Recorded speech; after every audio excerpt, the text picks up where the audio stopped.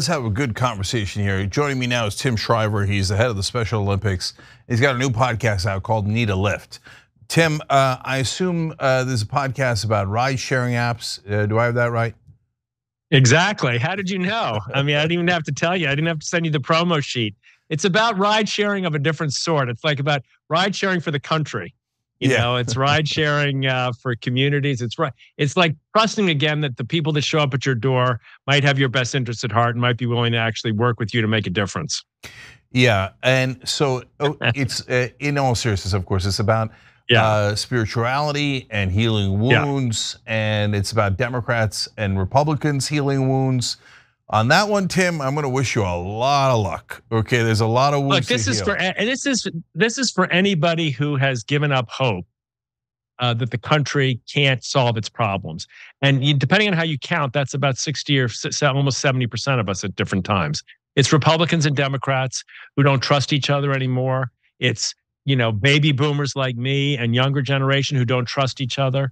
It's heartland and coastland folks who just don't think we see eye to eye enough.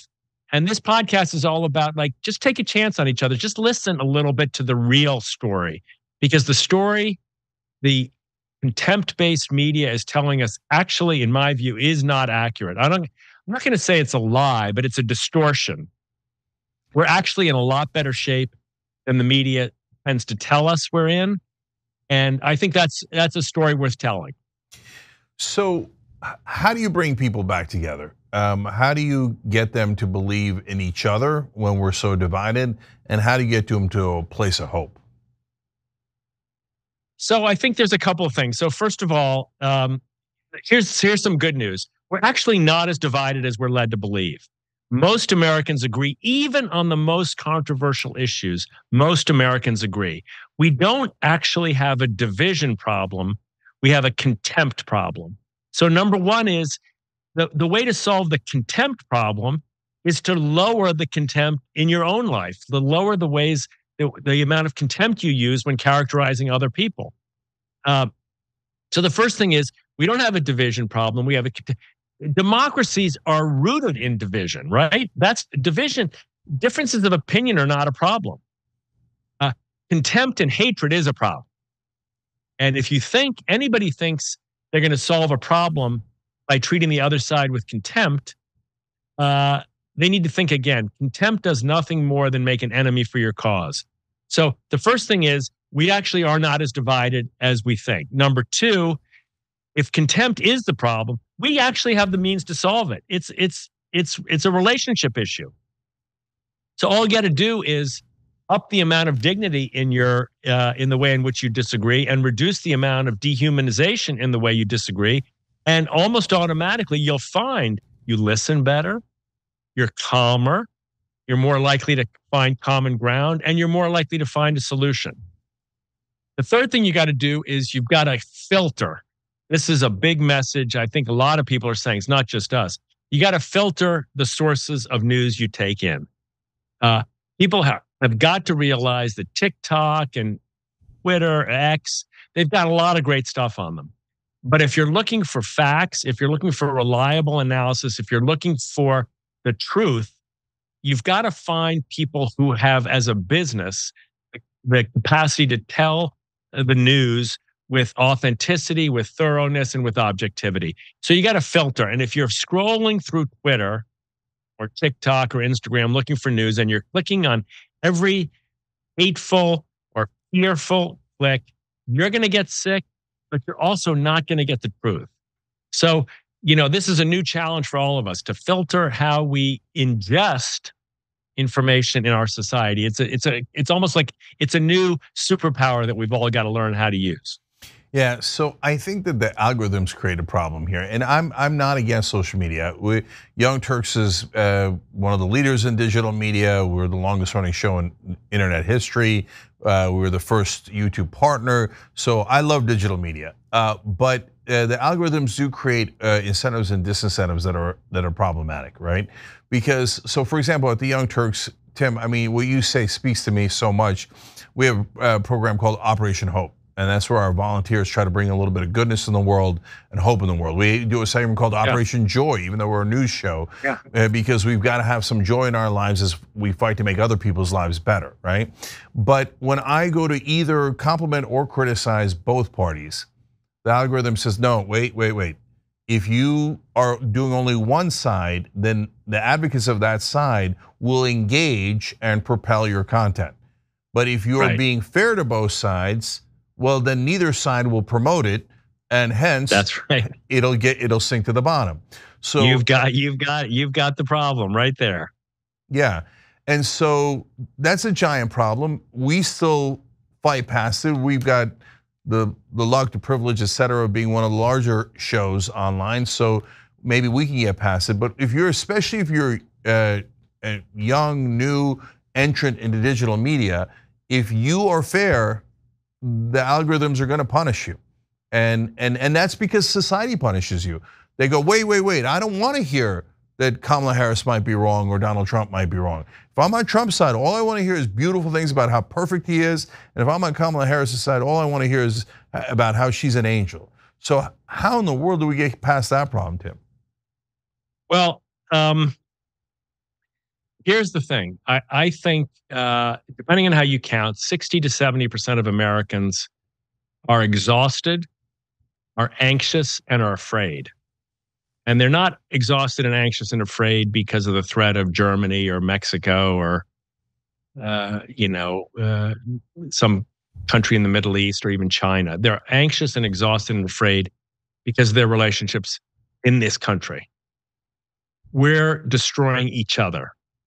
When you get to the point where the algorithm combined with the business model is incentivizing people to actually erode their family. 100 million Americans have ended a relationship in their family or with close friends because of politics, because of exactly the reason you just described. So we need change agents. We need a Rosa Parks or a Martin Luther King. We need pioneers who are going to say, hey, wait a second. It's not worth it to win if what you're winning is the destruction of the country, the destruction of your family, the destruction of your faith tradition, the destruction of your own values, the destruction of your mental health. If what you're winning by clicking is loneliness, is anxiety and despair of the future, it's not worth the price. So, that may sound idealistic. How are you going to beat profit incentives? How are you going to beat popularity incentives, fame incentives? But look, there's a lot of people doing it. Everybody on my podcast so far, the peace activists in the Middle East, they've all lost a family member to violence from the other side. And what are they doing with it? They're not inflaming it. They're trying to stop it. I mean, why wouldn't you? If you'd lost someone, your mother, your son, your brother, in the case of the folks I had on from the conflict there, they've all lost people intimately close to them. They don't want more inflammation. They don't want more anger. They don't want more violence. They want it to stop. And we have to remember there are many, many millions of Americans who also want it to stop.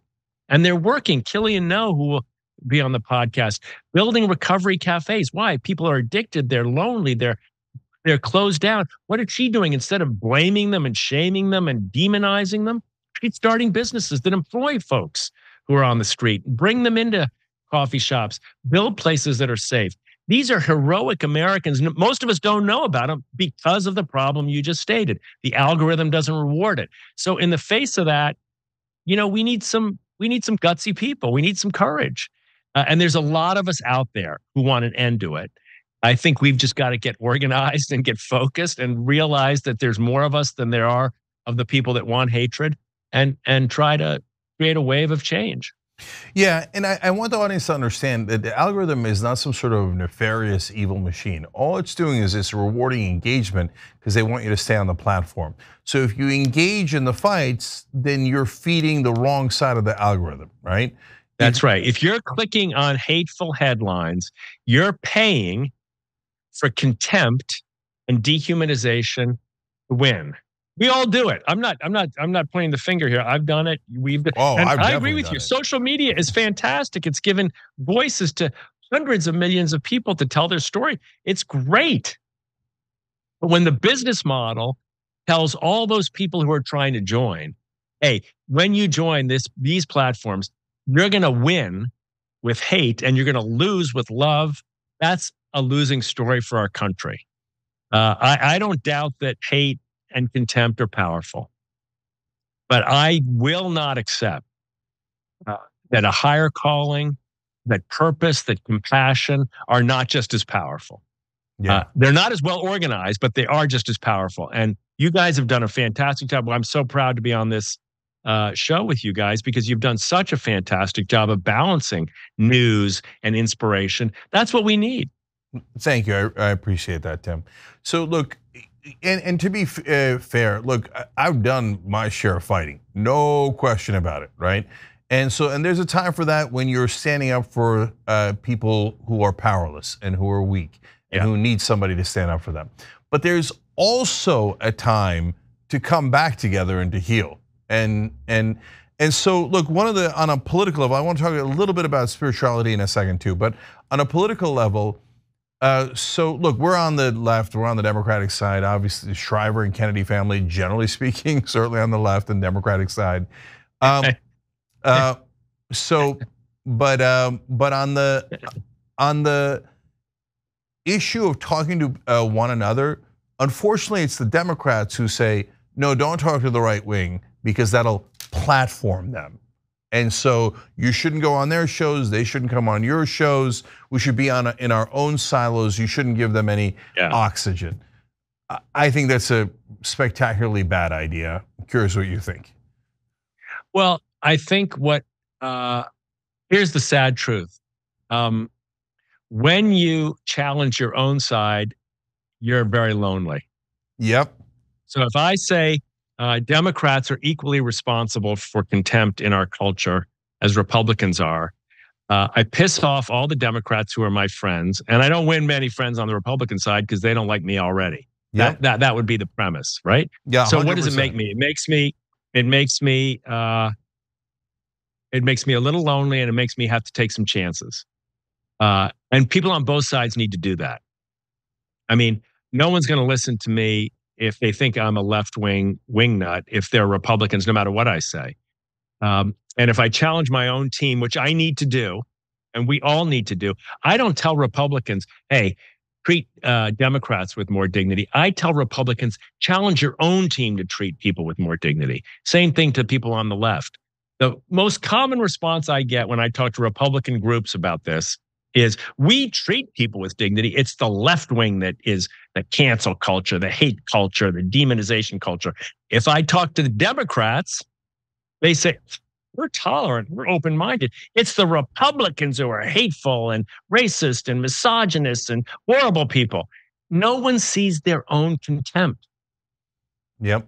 Contempt hides in disguise. You don't see it. Once we see it, we can start to address it. So part of what we're trying to do on Need a Lift is let people see the alternative. You don't win anybody over. I mean, you can fight for those who don't have anyone to fight for them. You can advocate for them. But when you advocate for them with hatred, you win enemies for them. Yeah. That's the message. Yeah, no, I love it. I totally agree with it. I mean, doing it right now, having conservatives come on here. I'm going on conservative shows, getting a lot of heat from Democrats and the left for doing it. But we're going to keep on doing it because you're absolutely right, Tim. We got to take some risks in order to get to the right place. And if we're not talking to each other, we're not being human. I mean, we don't have a country. We don't have a country. I mean, our country. Look, 50% of our kids at the age of 18 don't see a future for themselves and have almost clinical levels of despair. Now, if you think that, and this I believe is true, that dehumanizing contempt in politics is contributing to the despair of our children, that's too high a price to pay. Yeah. You may win an election, but you're destroying the hopes and dreams of children by doing so. Not worth it. Yeah. Not worth it. Not for me. You know, I'll use an example I used on a conservative show today, which is, look, Trump, when he was running in 2016, said he wanted a total and complete ban on Muslims entering the country. My family's Muslim. So on the one hand, what am I going to do? Am I supposed to agree with that? No, of course not. That's an unreasonable ask. On the other hand, what I'm saying is, even despite that, I am willing to talk to people who believe that, because they're never going to change their minds until they meet someone like me and go, oh my God. Well, but exactly, but it's so obvious when you say it that way. Like, if you want to fight the Muslim ban, if that was what his position was, the only way to fight it is by introducing people to Muslims so they'll meet and understand. If you start saying, you Islamophobic, horrible person, you may feel better, but you haven't won anybody over. You've just created more Islamophobia. Yeah, 100%. So what do you want? Do you want people to end hatred of Muslims, or do you want it to continue? If you want to end it, treat them with dignity, even as hard and as difficult as that may seem. Open the door for the conversation. That's the only way to make a change. And just because you're having a conversation doesn't mean you agree. It means you're just engaging in a dialogue. That's all. Absolutely not. You don't have to. We say something in our dignity work.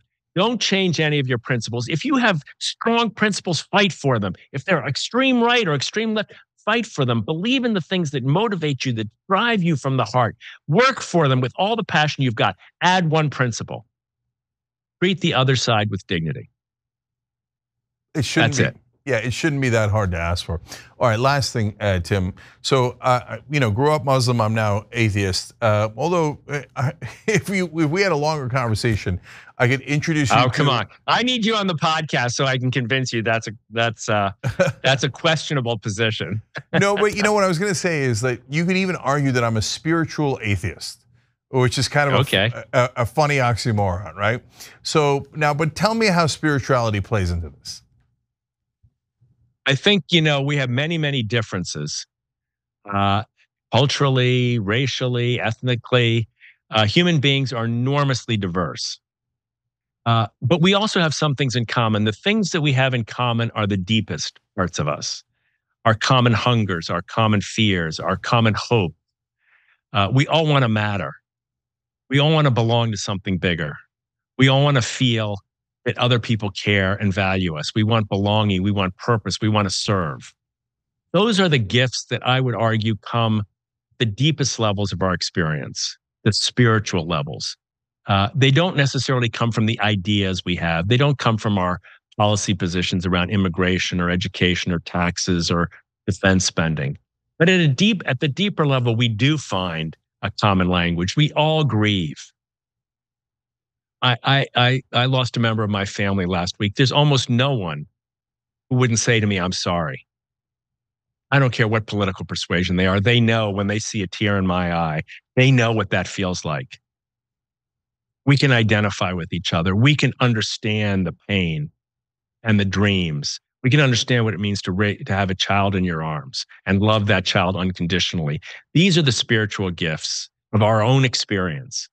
And sometimes when we're so distracted, so afraid, so angry, we need to draw a little bit deeper to see each other at a slightly deeper level so that we can allow that common bond that comes from our common hopes and dreams to give us the chance to find a way to build a more common future. All right, I love it. Tim Shriver, host of the new podcast, Need a Lift. Everybody check it out. Tim, thanks so much for joining us. Appreciate it. You guys are great. Thank you very much for having me. No problem.